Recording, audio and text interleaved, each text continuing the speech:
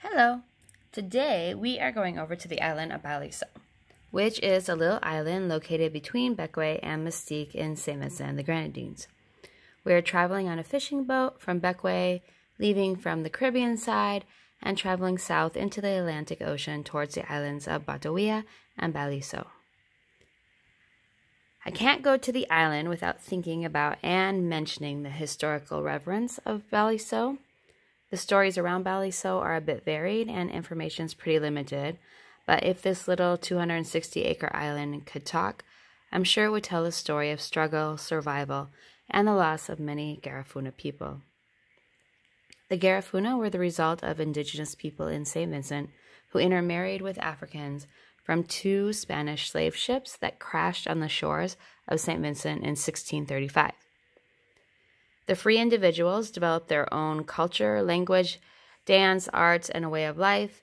They intermingled with the native population that was already there and actually have a pretty fascinating and triumphant story, or at least until the British claimed sovereignty over St. Vincent in 1763 after the Treaty of Paris. The British wanted the Garifuna out of St. Vincent, so after a short but tragic battle, the British rounded up as many as they could find.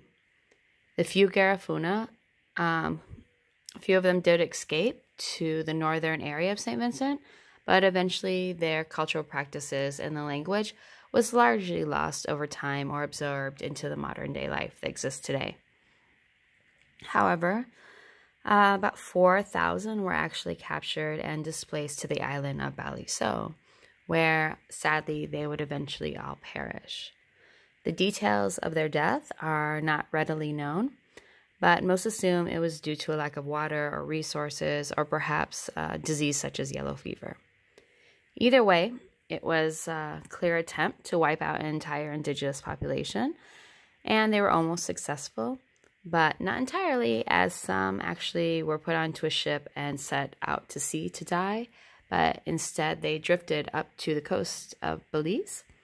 And today, even some of their ancestors are still living off the little island off of Belize and have remarkably carried on a lot of the Garifuna traditions and some customs and even the language. So we have this neat connection between Balliceaux and Belize based on that historical commonality of people. So today, the island of Balliceaux has no inhabitants, but is often used by Vincentian fishermen as a land base when needed. The island is mostly populated by land tortoises and some goats, and is pretty easy to walk around on and has a fair amount of vegetation. Balliceaux, which is the island directly next to it, is significantly rougher with higher cliffs and thousands of birds. It kind of looks like you're entering in Jurassic Park as you go by in a boat. It's pretty cool. When you kind of enter into the area of the two islands, you can't help but feel like you're just kind of taken back in time, a time before there were large homes and concrete roads.